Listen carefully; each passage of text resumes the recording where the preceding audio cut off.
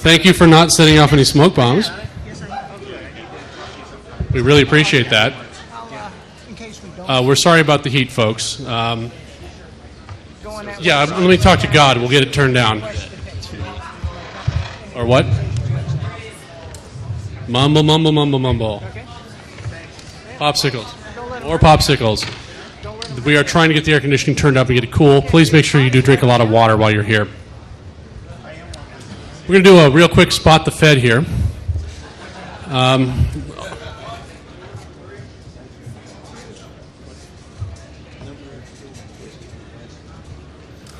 Would Dice Man please raise his hand? Thank you. These Feds are not in season up here. You can't spot them. There are, however, other Feds in the audience. It's kind of like cancer cells. They attract each other.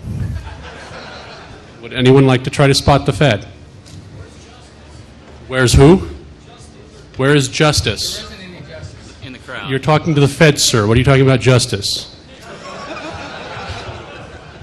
Would anyone like to stand up and try spot the Fed? You have to stand up, sir. You don't want, you're afraid? It's okay. You're among friends here. We outnumber them.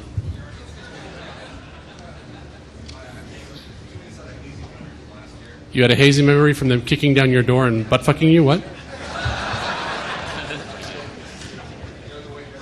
The guy in the white hair over there. Walk over. Oh, black shirt. That's good, sir. That's about half the audience. We've already got one! Hold that thought, sir. Hold that thought. Bring him up here, sir. Jack is now a PFC. Is anyone here from the military? Raise your hand. Military? Jack's a former Fed. No, Jack is now a PFC, private freaking civilian. Jack retired. Nice try, sir. You obviously work for the NSA. You have higher stand. Thank you, Jack. Yes, sir. Stand up, sir. Point at him, sir. Make the accusation, just like in Orwell. He's already been spotted, sir. You haven't been spotted yet? Bring him up. Do you work with him, sir? There's a 2-for-1 special if you can spot the other one. They travel in pairs. They travel in pairs. All right, this is the audience participation point. Would Mafia Boy like to kick it off? It's okay. Actually, the agent who arrested Mafia Boy is here. Seriously. And there is a possibility that Mafia Boy is. Please don't arrest him. Because I don't think he's supposed to leave Canada. Oops. Canadians, they walk among us. Do we know who they really are? Anybody from the audience want to question this man? Don't be afraid. He's not wearing... Try again, sir. You're supposed to ask intelligent questions, sir. Is not an intelligent question. Unless you're from the Marine Corps. I can answer that. In which case, are you spotting choppers or the enemy? Yes, sir. How often do you have to qualify with a firearm, sir? Quarterly. Quarterly. Any other questions? Yes, sir. Can you carry a weapon on an airplane? If I so choose. Ooh.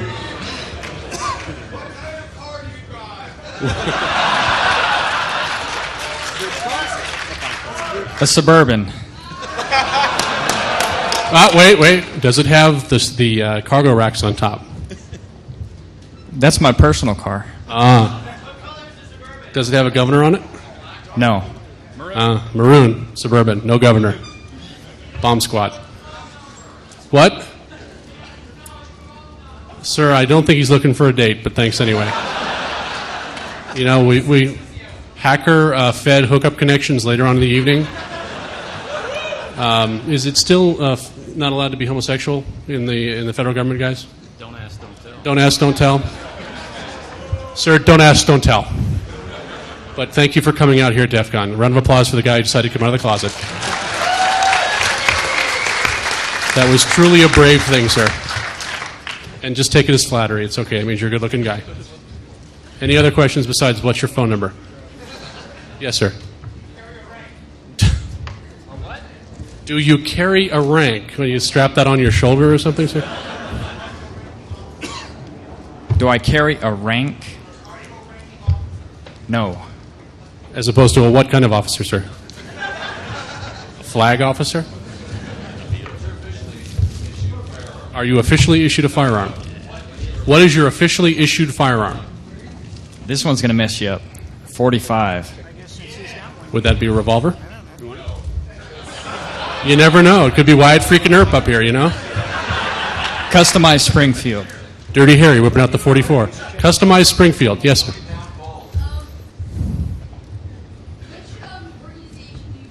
That's not a fair question, sir. That's too easy. Where do you work? Where do I work? In a building. City? San Antonio. San Antonio. What? That would be in the great state of Texas. Do you have the power to arrest? Yes. Do you speak Spanish? Yes.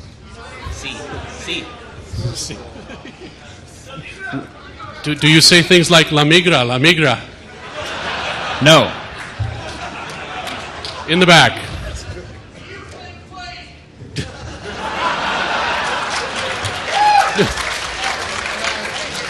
Do you play Quake? No, I play Ultima. Oh, right on. Hey. Some people at Origin are my friends. It's a cool game. Fuck off. And they have a really cool security setup over there. You know they do, what is it, pumpkin dropping every Halloween? They get up on the top of the parking structure and you have to hit a target. You want to win a trip to somewhere? How cool is that? Every Halloween, sir. Not every month. What's that, sir? Boy, have I been out of the loop, sir. I work for a living. What's your excuse? What's that? I'm sorry? You're on welfare. Thank you, sir. You know, sir, there are jobs out there. You just have to get off the couch. I thought they rolled them up into EA. They were never a separate entity, sir. Sir, they were always part of EA. Very good. Sorry, we're getting a little coffee wars here. Yes, sir. Do you carry a round badge, sir? No. Are you on speed? Are you tweaking, sir? No. Are you looking for a hookup? I'm sure there's some guys back here from the CIA can help you out. Oh, wait, I'm sorry. That was Compton and Coke. My bad. I'm sorry. DIA was doing the speed, right? Or is that Justice? Oh, right. For the love of Christ. Well, that's not going to do any good because I grew up in El Paso. So I can tell you about 4. What's the color of the boathouse at Hedgerford, sir? Yes, sir, I'm sorry. In the back with the Hawaiian shirt. The very styling Hawaiian shirt. Yes, sir. No question? Okay. Any other questions? Yes. Good question. Do you have a national jurisdiction or is it limited to state? National. Hold up your sunglasses, sir. He's got gargoyles. Nice shirt. Which background investigation did you have to pass to get the job? Justice? What is the Justice Department, sir?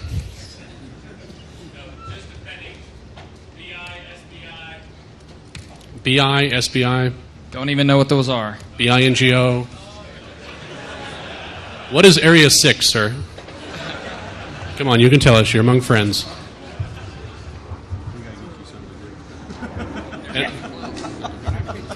I know. You're getting closer, but yes, sir. What computer certifications do you have?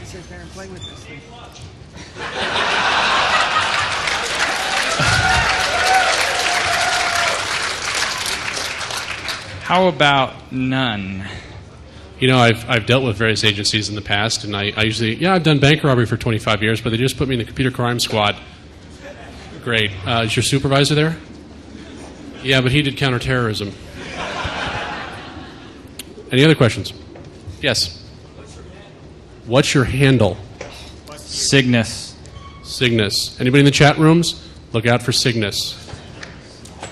Yes, sir. What was the last course you had to take for your job? Unix. Unix. Sorry? Again, louder, sir. No, that was Unix in a nutshell, sir. I can get you a copy of that, though, if you need it. Yes.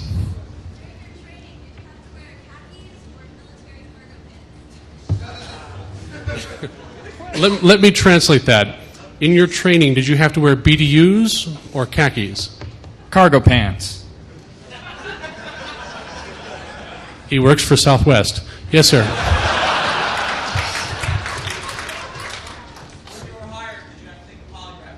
When you were hired, okay, that was actually for the man who stood up, but that's fine. We'll get you in a second, sir. When you were hired, did you have to take a polygraph exam? Yes. Yes, sir.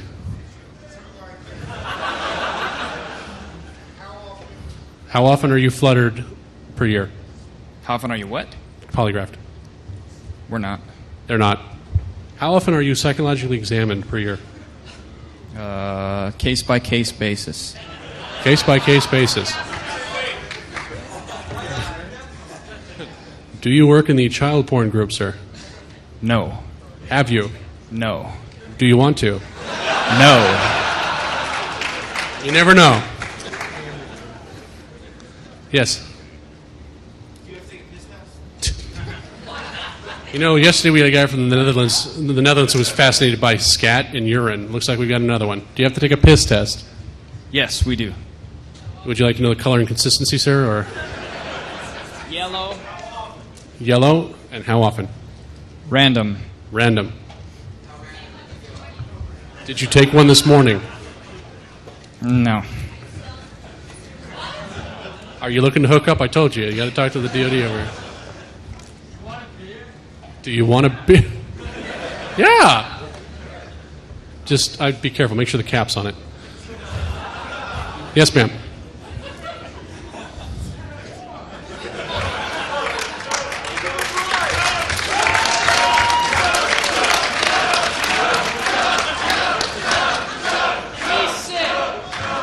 We sip, we don't swallow, he says. Yes, ma'am. Does your agency does your agency block large shipments coming across borders? No. They just arrest those guys. No. Do you deliver on Saturdays? Sometimes. Is it time and a half or double time? It's neither. Oh, your salary, I'm sorry. Yeah. Yeah. What's your GS level, sir? 13. Ooh, he's paid well. Yes, sir. What was your major in college? Chemistry. So you could cook up some stuff for us later? I'm not stepping on anybody's toes over here, okay? No. Does your major apply to your job? No. Did it? Never. Anyone want to hazard a guess at where he's from? Are you from the Air Force OSI? Nope. Oh, not even close, Mr. Are you from the Department of Treasury? I said I took the Justice Department exam. So that's no. That would be a no. That's FEDES for no. In the back. In the back with a beard. That's you, sir. Are you with the FBI, sir? Yes, sir. Do you have your creds? You have your creds? He has his creds. Okay. Oh, have you seen Scully, and is she pretty hot?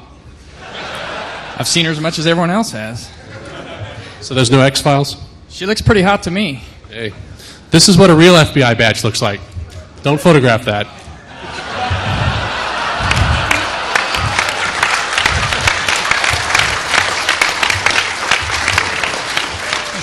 That's a felony. That's a felony. Don't make it easy for them. Yeah. That's a nice picture. Look at that. You look real serious there. I'm sorry, sir, I'm straight. But there's a guy back there who wants your phone number.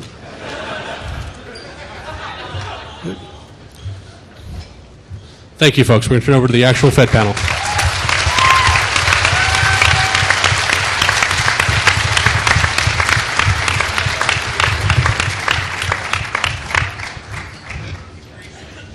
Okay, good afternoon. Thanks for getting started, Priest. The answers for me were yes, yes, Chevy, no, M11, no, no, yes. We're not going there. Okay, welcome to the third Meet the Fed panel. I'm Jim Christy. I'm a criminal investigator with Air Force Office of Special Investigations, and I've been detailed away. I'm with I'm the Law Enforcement Counterintelligence Coordinator for the Defense-Wide Information Assurance Program. And we put a pretty diverse panel together for you this afternoon. And what we're going to do is I'm going to introduce each of them. They're going to make a 2 or 3 minute opening statement, and then we'll just turn it over to you guys for questions. But before we do that, I am in the market for trading T-shirts, obviously extra large. So anybody see me afterwards? T-shirts. Okay, on my immediate left is Arizona State Representative Wes Marsh. Wes has been a state legislator since 1994, has over 20 years military experience, and he's chairman of the Military, Veterans Affairs, and Aviation Committees in the House of Representatives in Arizona. This year, Representative Marsh introduced a bill, which was the first bill ever in the United States to create a state infrastructure protection center for Arizona to protect Arizona from both physical and cyber threats. Immediately to his left is Keith Rhodes. Keith is currently the Chief Technologist of the U.S. Government Accounting Office and is the Director of the Center for Technology and Engineering, which includes the GAO's e-security laboratory. In this role, he provides assistance throughout the legislative branch, basically comes in and rapes, pillage, and plunders on the executive branch for the legislators. And then we have Special Agent Jim Savage. That's just a nickname. U.S. Secret Service. Jim is the Deputy Special Agent in charge of the Financial Crimes Division of the U.S. Secret Service in Washington, D.C., and part of his responsibility is oversight of the Electronic Crimes Branch. He was also detailed up on the Hill to Senator Kyle as a staffer and has done assigned to the Vice President Protective Detail. Next to him is Ray Semko. Ray is Interagency OPSEC support staff. He was a 30-year MI special agent, military intelligence, working counter-espionage, counterintelligence. After Ray retired, he was a CI agent for the Department of Energy and now is with the Interagency OPSEC support staff. Next to him, who is that? Paul Smulian. Paul is Chief of Staff for the Information Assurance Directorate for ASDC-3I. He's a graduate of U.S. Army War College and University of Maryland and has held multiple assignments in NSA. On the end down there is Kevin Manson. Kevin Manson is an instructor at the Federal Law Enforcement Training Center down in Glencoe, Georgia. Now, before we get started and we turn it over to these guys and let them make an opening statement, what they've asked is they want to know who they're talking to. They've heard some of your questions, but so we'd like to do a little survey. Could everybody stand up just for a second? Okay. Wow, this is pretty good. Okay. If you have never broken the law by hacking a system, sit down. Okay.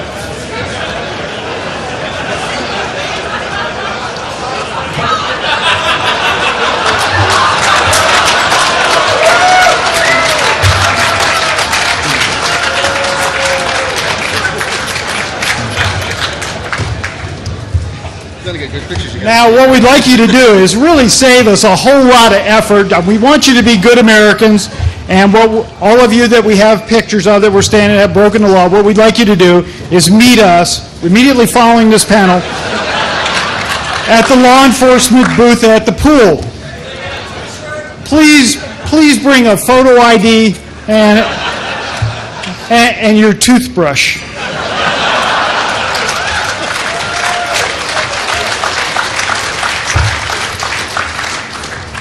Okay, we're going to turn it over, and Wes Marsh is going to make a couple opening statements. Go ahead.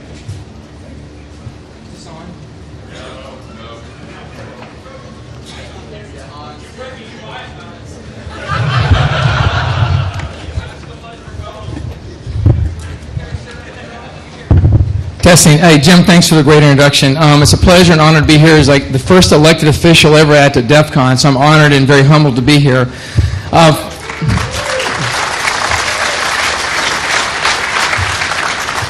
So there are a few of us politicians out there that are not scared to face the public and face the media.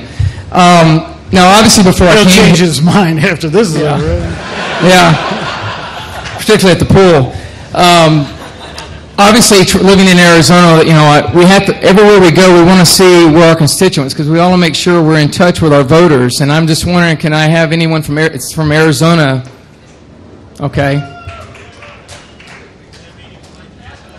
Yeah. Oh, no, we're all citizens that are in Arizona. But thank you again. I'm a pleasure to be here. As Jim said, I was the first legislator ever to introduce legislation to enact a statewide infrastructure protection center that incorporated both the physical and the cyber portion. Traditionally, they both have worked separately and never talked. And that's a problem because those of you who are involved in information systems on both sides of the aisle know that everything we do and everything we touch has something to do with information. When you pick up the phone to call 911, to call one of these guys, or to call an ambulance, you want to make sure they're there. And if someone's gone in and messed with the system, they're not going to respond. And that's a problem. And that's why it's important that we have the information sharing with the emergency manager in each state, as well as the state CIO, the Chief Information Officer, because the wireheads have to be talking to the physical guys.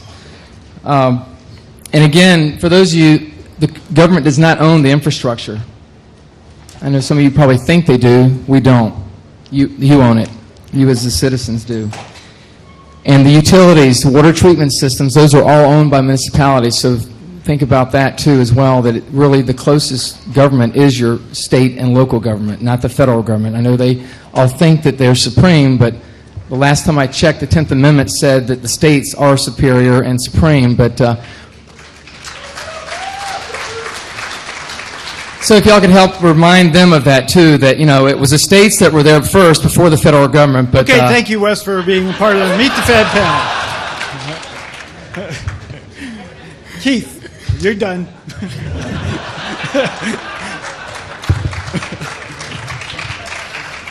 If you let a politician, they just like go on and on.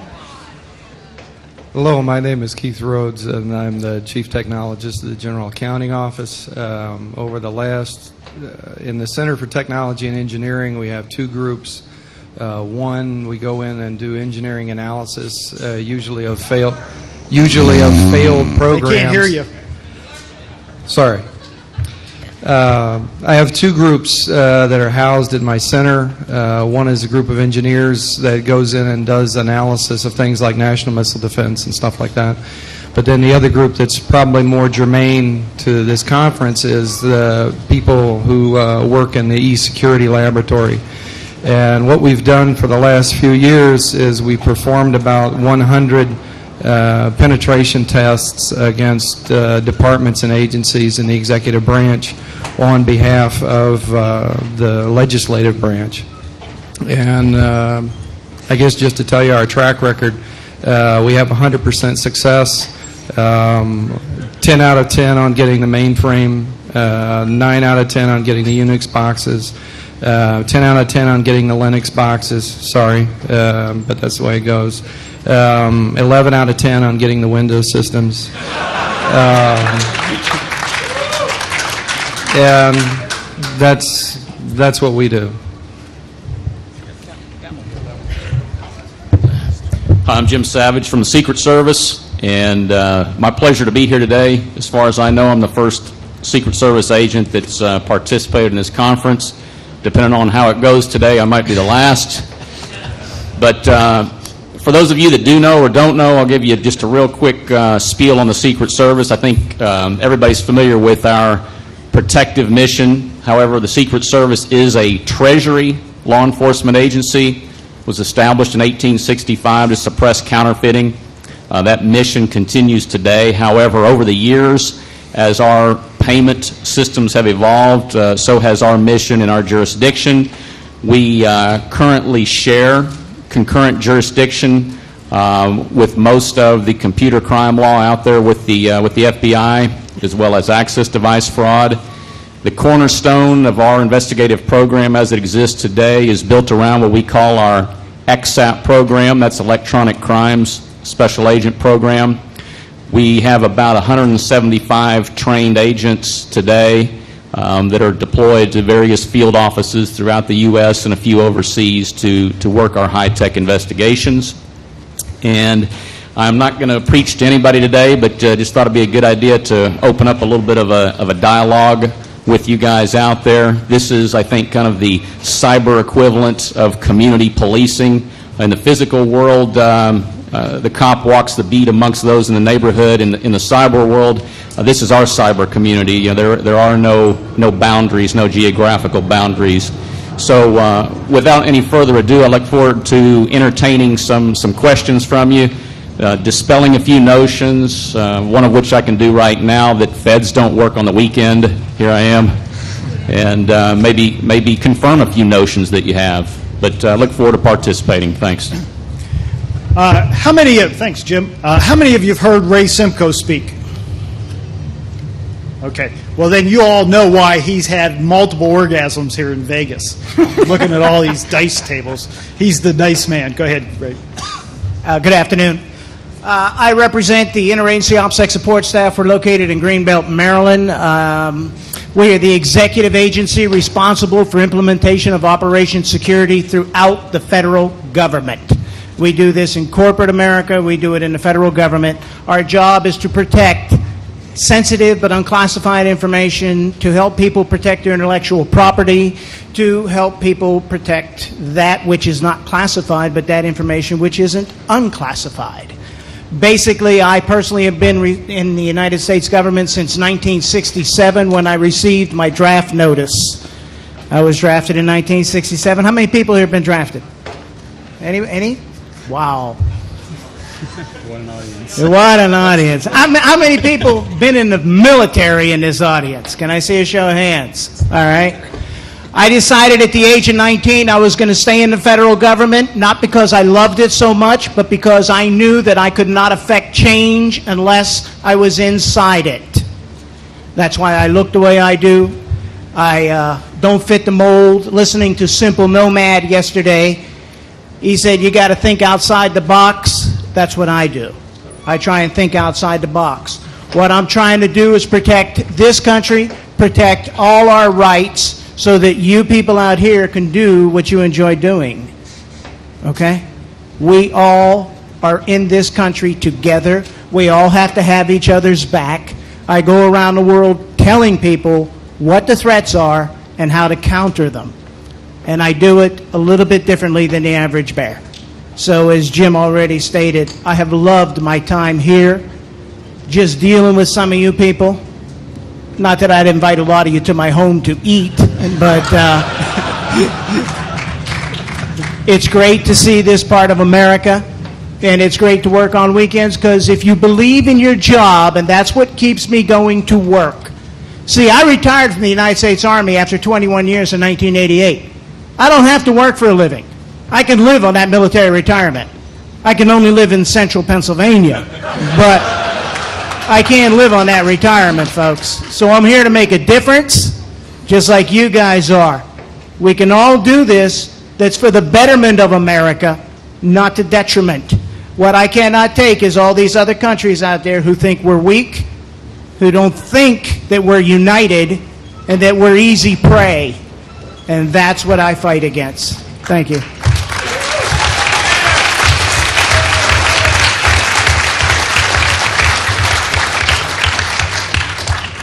How the hell do I follow that? Hi, I'm Paul Smulian. It's great to be here. As I look out over this really filled hall, actually I'm pretty scared to death. The Department of Defense is dedicated to providing secure and confident services to the warfighters of this country.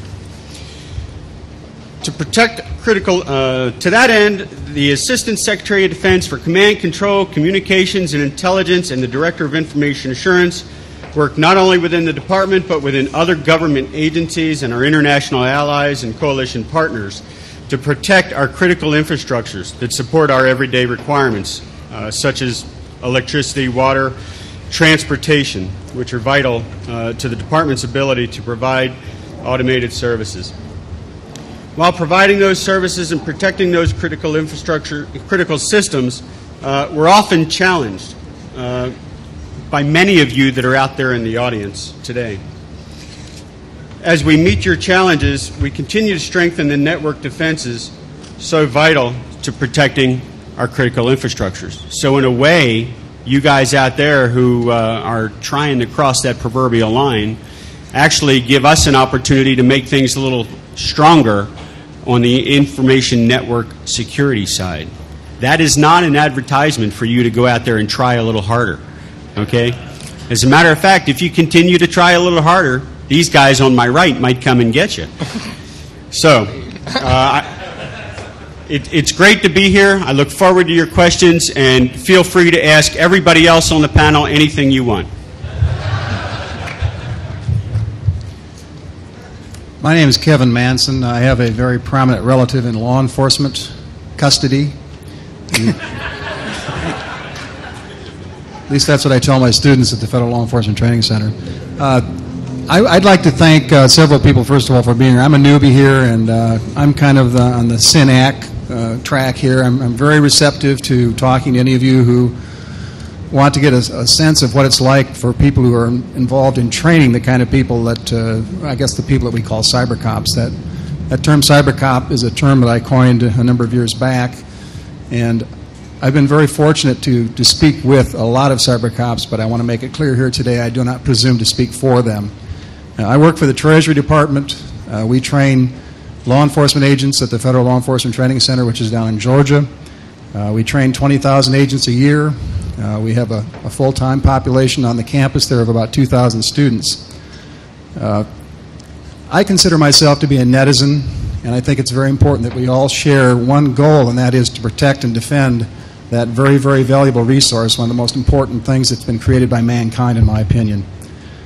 I want to thank a very dear friend, Bill Tafoya, who called me not very long ago and invited me to join him for the keynote at the Black Hat Conference several days ago. Bill was called in when Richard Clark was not able to make it to the Black Hat Conference, so I was very privileged to be able to join him there. I also want to thank Jeff and BK for their invitation and for their very, very gracious hospitality while I've been here.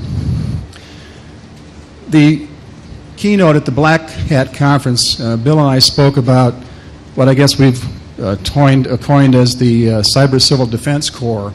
And one of the things I've tried to do in the number of years I've been doing this, and I've been on the net since about 1988, where I joined a number of other people in a little small community out there in Sausalito, California called The Well.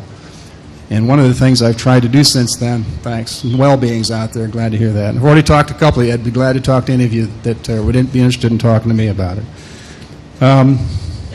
I'm going to finish up with this. I'd just like to say that one of the things in my SIG file that I include when I send email out, and I'll just read it here, the truly elite are not those who attack and destroy in cyberspace.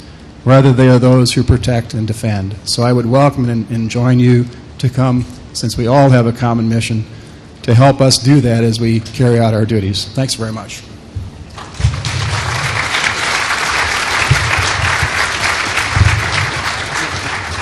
Okay, now we turn it over to you guys. Please, stand up and yell out your question.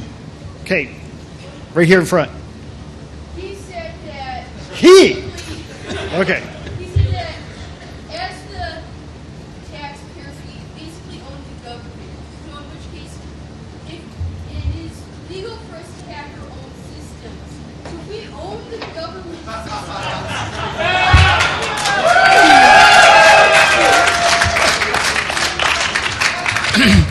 Well, repeat the question. The question was, as you remember in my comments earlier, that you as the citizens have owned the government. And actually, if you go back and look in the Constitution, actually, God, I don't want to get religious on it, but God gives the government down to the people, and the people give the government the power. So the government has been empowered by the people or the citizens. His question was, if the people have given the government the power, then basically the people own the government, therefore you're hacking your own system. Well, I guess my question is, all of us have records that are our own personal information, and I certainly don't want, other than what I have to file publicly by law, but I think I have a right entitled to my privacy, and even though my stuff and your stuff is on there, like your taxpayer records, I think you have a right to that privacy. Your health records, I don't think you want anyone knowing your medical history. And under the legislation, the HIPAA legislation, that basically provides security and confidentiality of those medical records. So I think in that sense, you deserve a right to that privacy and the security of those information. Anybody else want to take that question?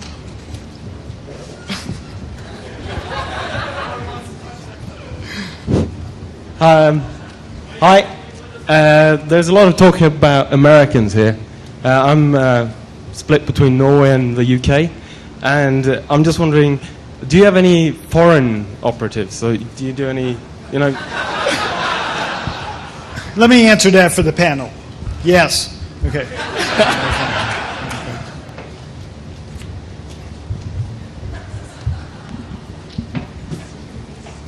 For the GAO, you often do penetration testing and you do recommendations, and there have been reports put out for the last, at least 10 years over systems that have been penetrated over and over and over again. Why don't the other departments follow the GAO's recommendations? Well, one of the points is that, we go in and we test, but the tests are sort of like the tests that everybody does. They're a snapshot in time. And so we make the recommendations. We've made, 4,000, 4,500 recommendations. But when they're down to the level of,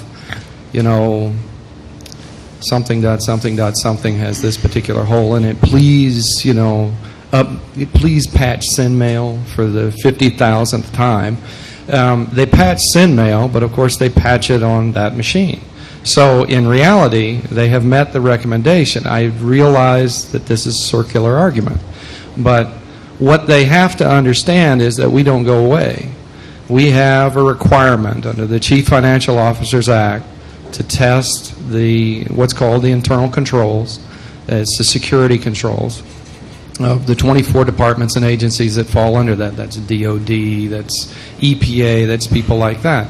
It's not until we get into a situation like the Environmental Protection Agency, where before the report was released, even the public report, I sat down and said, when this report hits our webpage and when the information is released from the committee, you're going to have about 8 minutes before everybody in the world starts coming after you.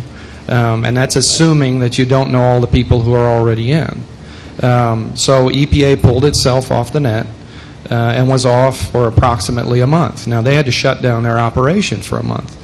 It's not until it's a catastrophic failure that somebody actually gets the internalization of security.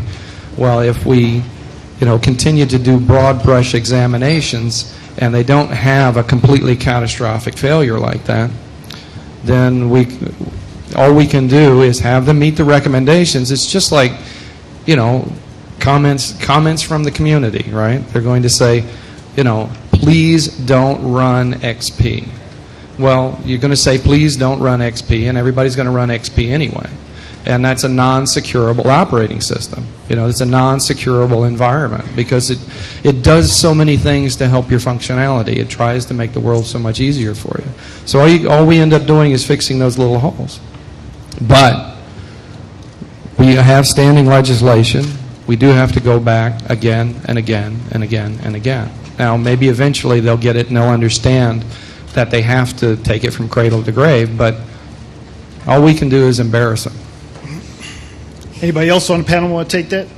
And one thing I might add, all of you, I assume, are American citizens and are voters, and you need to write your elected officials and let them know, say, hey, I read the GAA report, IRS, they went in and got these taxpayer records.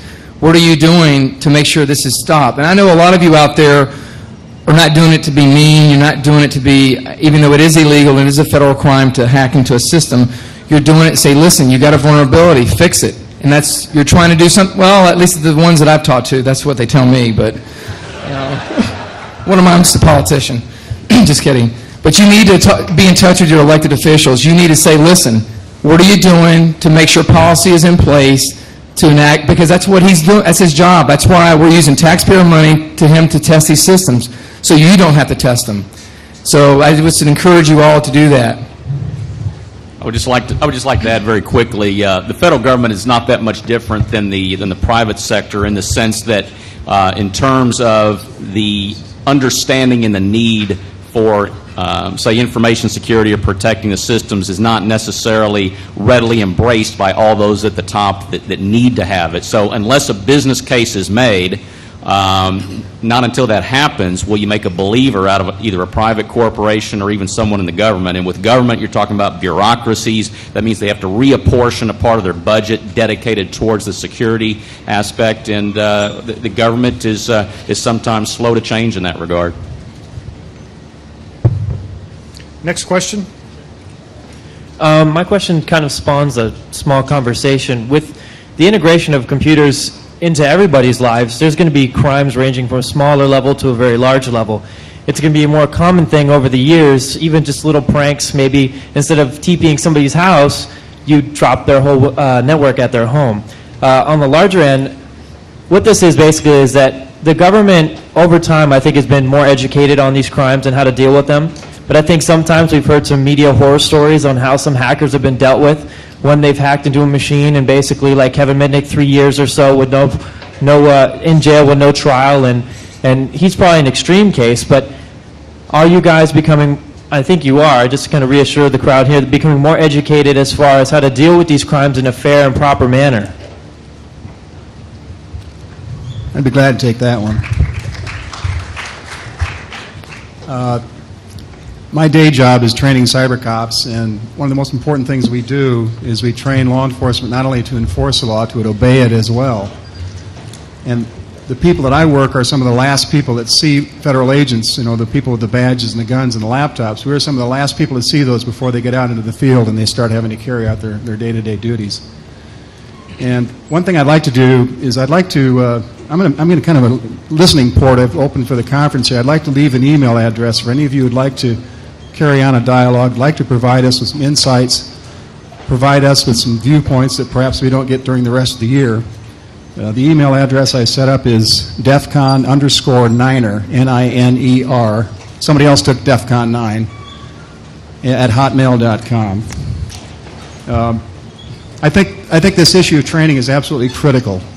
We need to rely upon a lot of technology that many of you have skill sets for, and that's the reason why the keynote that Bill and I delivered earlier this week at Black Hat said, we do need your assistance, but we're not looking at the assistance from the perspective of you joining the Cyber Corps as a cyber cop.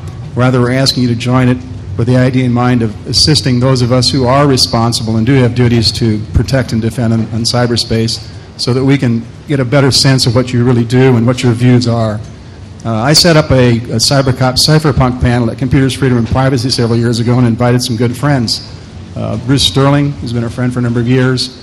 We brought in Phil Zimmerman, a number of other individuals. I'd like to see that kind of thing continue at conferences like this, where we can continue the dialogue both offline as well as online. Let me just add from the enforcement end of it, your point is well taken. Your point actually relates to an even broader theme, and that is the integrity of our justice system. Training is an important component. And part of the justice system is the enforcement end, and it's the laws that are on the book. But ultimately, what it boils down to is, who do you have investigating the case? Who do you have actually presenting the facts of an investigation to an assistant or U.S. attorney? How do they interpret those facts? Does the judge understand the case? Is justice meted out in a fair and even way in a consistent fashion? And those are important points. And I don't know if there's an easy answer to that, but even though we're from the government, we're also citizens ourselves, and we have family members that are that use the computer, use the internet as we do as well. And so to me, I have a personal sense, and I believe we're trying to instill in our own agents, we have a huge amount of responsibility in the cyber arena, maybe perhaps even more so than in the physical area, because we're oftentimes dealing with issues and circumstances that are not readily understood by those in that part of the traditional and conventional law enforcement and justice community. So I don't know there's an easy answer, but it's certainly a point well taken.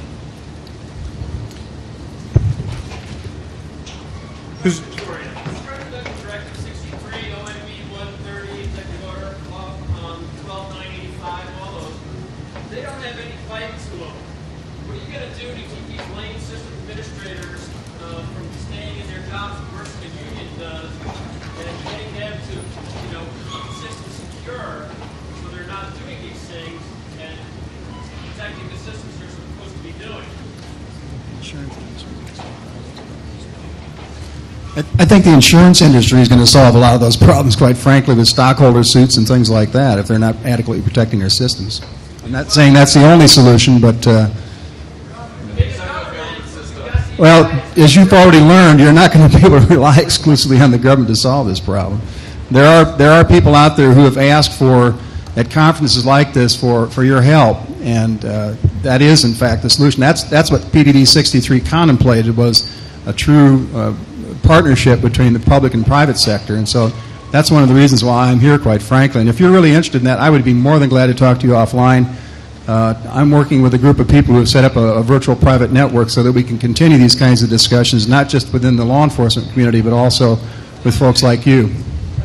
I'll tell you, to follow on to that, that's kind of a tough call in terms of the private sector, because you have to walk that balance between what are you going to mandate to private business to do, and what are you going to hope that the marketplace encourages them to do. And for anybody that's in business for themselves out there, what they don't want to look for is additional government regulation telling them what they have to do and how they have to do it. And when it comes to the implementation of PDD 63 within the federal government, such efforts as what the GAO undertakes to try to get agencies to clean up their own act is part of it. But you have to understand, you all are quite comfortable with some of these concepts. There's a lot of people in the government in some very important positions that are just now coming to understand what all this means and how it actually affects their day-to-day operations in the government. And PDD 63 was a good thing, and it pretty much set the stage for the ideal concepts, but it didn't necessarily provide a roadmap. Hopefully the new national plan will try to address those things as well. But we all kind of know where we want to be, but honestly there is no detailed step-by-step checklist to get there. Let me just add one other point. Whether you're talking about OMBA 130 or e-sign or JPIA or any of these laws that are out there, the larger struggle is that the department or the agency, I think they finally understand that absolute security is impossible. I mean, we've broken into an agency through its printer. You know, one side was internet, one side was intranet. Well, it was a device. They didn't really view it as a computer. They didn't view it as something that had memory and a CPU and all that. But what all those laws really require of the departments and agencies is that they do a risk assessment. They have to have security commensurate with their risk. For example, if you look at the Government Paperwork Elimination Act, it defines a digital signature as whatever you think it can be. You know, it's up to you as the department or agency to say, you know, user ID and password is acceptable. Well, that's the biggest struggle that we in the GAO are going through right now, because we always get in. Well, we get in, we write our report, and we always up front in the report tell them that they have to have a risk assessment. They have to be able to manage based on risk. Well, that's, what do I have? How long do I want to protect it? Against whom? At what cost? And at what cost is the thing that always gets in the way. Because everybody talks about a public key infrastructure, but they ain't coming cheap, and you can't get one off the shelf. And they don't scale well, and Kerberos breaks, you know, at a certain threshold, and all the rest of that crap. And we break into encrypted systems because, you know, the key's stored in the swap, and they left the file in, and all the rest of the junk that goes with it. They aren't managing based on risk. The government is still having a very tough time saying, what do we do for a living? So that's really the point, that you as citizens, as voters, as people who are supposed to care and be interactive with your government, you're supposed to say, I think the risk is this. If you start making an argument about privately held information by the United States government, like your tax records, like your health records, like what Wes was talking about, then you're going to be part of this risk assessment. Because the government's going to look at this room of people, and we're going to say, okay, we'll take a statistical sample and we'll base risk on it has to be less than a particular percentage threshold. Well, 10% of this room having their identity stolen is a catastrophic failure for that 10%. But that still means the government has a 90% success rate. That's not how it's going to work. Let me take just a minute. Part of your question deals with skill sets and certifications and security. Under PDD 63, we talk about skill sets and we talk about certifications. Certainly, the new Center of Excellence concept that's being sponsored out of the National Security Agency, as well as scholarships that will be available for college juniors, seniors, those pursuing graduate and PhDs, is going to help with improving the collegiate skill set of those who are coming to work for the federal government.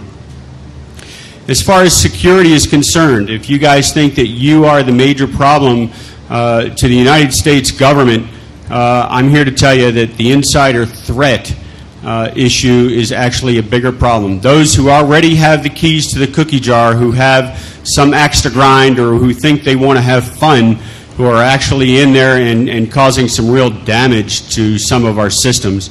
There's an awful lot of money being spent on personnel surety to try to catch some of these insider folks, the most notorious of which, not cyber, but the most notorious of which in today's news is Robert Hansen, and some of the damage and some of the lives that he's caused to be lost as well.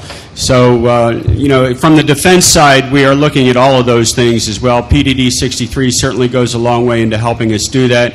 There's a tremendous amount of funding being generated from Congress to allow us to implement some of those things. You know, so the government, nobody out here wants the government to say do something. The government sits back and gives you guidelines and hopes everybody does the right thing. Well, everybody doesn't do the right thing, and that's why we have laws like HIPAA, you know, the Health Insurance Portability Protection Act, you know, which protects privacy and health information. You know, go back to your hotel and you'll find a sprinkler system in that hotel. And trust me, it's not because the hotel wanted to protect your ass, okay? It's because government came in finally, because people didn't build sprinkler systems in, and had to regulate it. But that's the last thing the government wants to do, is regulate. They want everybody to kind of move in the right direction, do the right thing. Who has the microphone? A little while ago, I attended the talk with lawyer, I don't remember his name. We were talking about the Digital Millennium Copyright Act. Now, this was a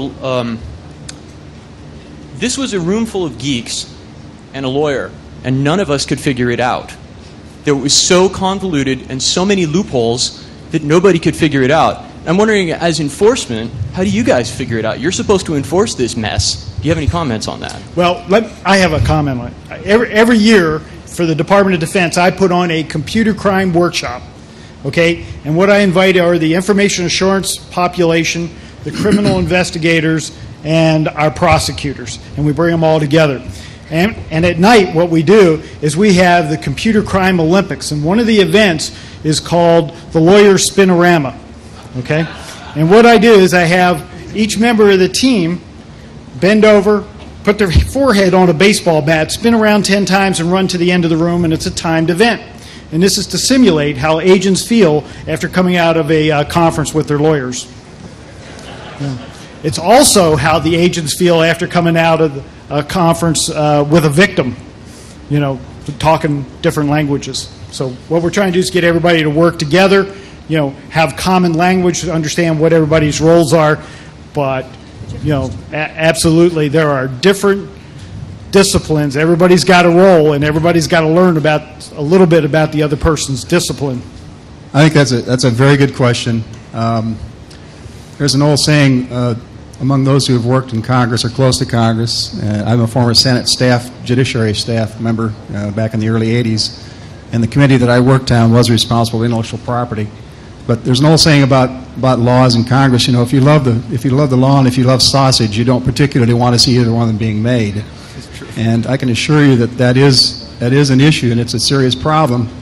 But the co-keynote over at Black Hat, Dr. Bill Tafoya, is going to be in a position in the very near future, I think, to have a lot to say and do with that particular issue.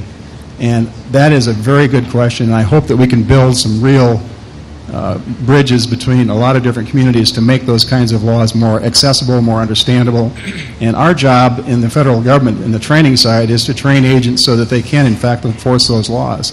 And again, I'll just ask you, for those of you who are interested in this area and are willing to help and work with us, we would be more than glad to do it. We're almost out of time. We only have one more question here. So, well, given that it's illegal to poke at a machine for which you don't have permission, given that we're interested in figuring out both how to break into these things and how to prevent these break-ins, and you're interested in figuring out how to prevent the break-ins, have you guys ever considered setting up a domain where you give us permission and say, it's okay, we're going to try and protect this thing, you guys can get training, we can get training, and everybody's happy?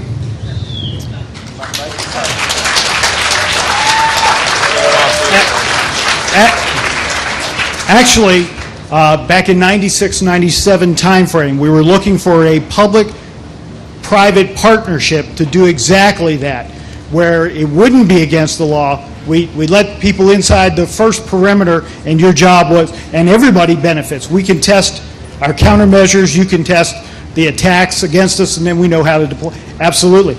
But all that requires resources, and unfortunately, you know, that's you can ask any one of these guys. That's one thing none of us have, is the resources to do that. But yes, we have thought about that.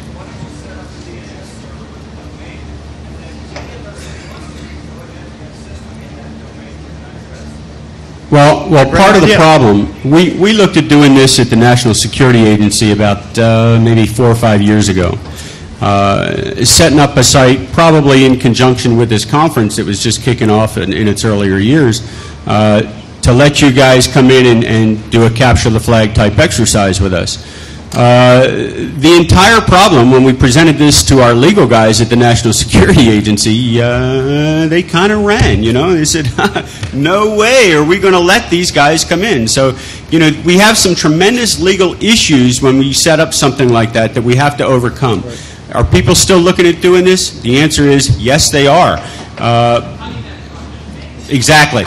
But there are some extremely difficult legal issues, and of course lawyers run scared all the time, not just NSA lawyers, but the Department of Defense lawyers are extremely conservative when it comes to doing anything that potentially has vulnerabilities and risk associated with it. Okay, appreciate you all for coming, being polite.